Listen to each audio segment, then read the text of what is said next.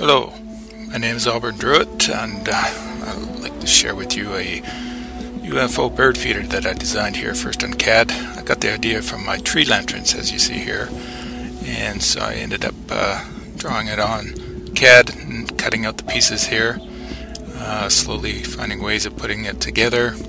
As you can see, I'm using a plywood, very tight knit plywood.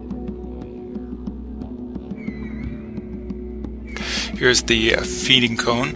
It's automatic feeding by gravity, encased in the housing for roof and floor support. There's the floor. It's upside down, given a primer coat.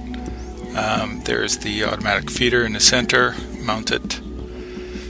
And this is what it looks like when it's hanging from, some bamboo poles. And here's a video coming on. Showing the birds enjoying it.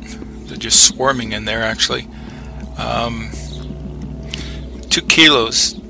They demolished that in like 48 hours. So got some oranges on top there for a bit of nectar. They seem to love that too.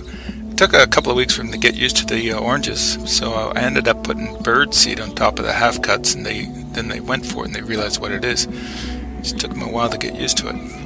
Anyways, hope you enjoyed it, and have yourself a great day.